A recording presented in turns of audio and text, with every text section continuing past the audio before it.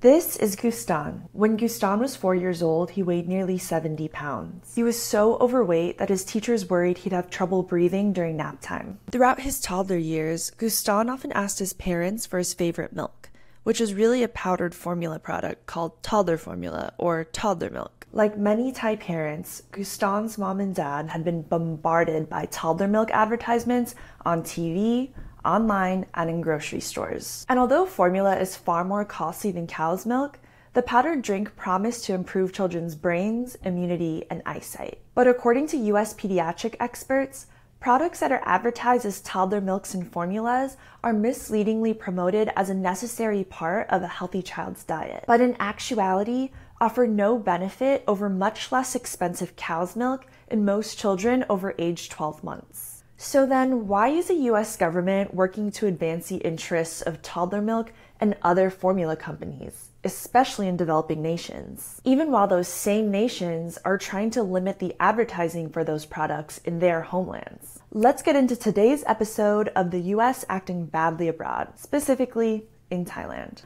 So, in 2017, Thai health experts tried to stop aggressive advertising for all formula products, including those made for toddlers. For some context, there are only 2 products in the world with international recommendations to prohibit its marketing. One is tobacco, the other is formula. The warning dates back to 1981, after a report in the 70s showed that thousands of infants in impoverished countries were dying and getting sick after drinking formula. This is because their parents sometimes mix the powder with contaminated water, which can lead to life-threatening infections or diarrhea. So fast forward to 2017. Thailand proposed a ban on all formula marketing because, at the time, their breastfeeding rate was among the lowest in the world. And officials feared formula promotion would mislead parents and even persuade mothers to forego breastfeeding. But the $47 billion formula industry fought back, with the help of a very rich and powerful ally: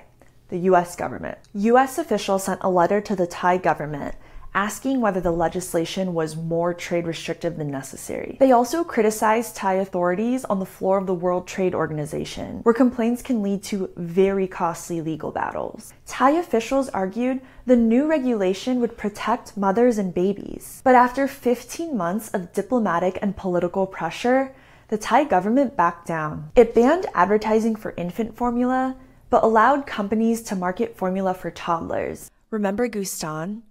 Well, after his school transitioned him from toddler milk to cow's milk, his excess weight disappeared. He's now 35 pounds, about half of what he weighed at the peak of his toddler milk consumption. Here in the US, products like infant formulas are regulated by the FDA, but toddler milks are not, despite warnings from nutrition experts about hefty doses of sodium and sweeteners in some brands. But y'all, this is just part of a decades-long global effort to protect the US's significant formula production and export business. According to an extensive investigation by ProPublica, the US government repeatedly used its muscle to advance the interests of multinational formula companies like Mead Johnson and Abbott, all while thwarting the efforts of Thailand and other developing countries to safeguard the health of their youngest children. Stay tuned for part 2, where we show you rare receipts between US health and trade officials duking it out on Microsoft Word over international formula regulation guidance. And head to our link in bio to read more about the US's global campaign against formula regulation.